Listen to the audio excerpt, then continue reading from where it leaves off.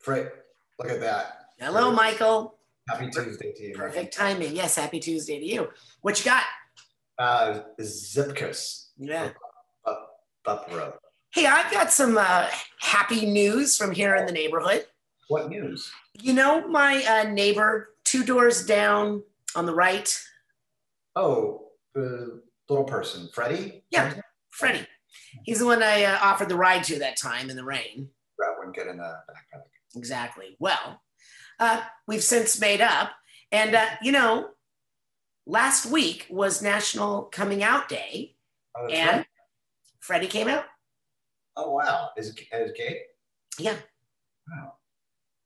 Does that mean he came out of the cupboard? You're a horrible person, Michael.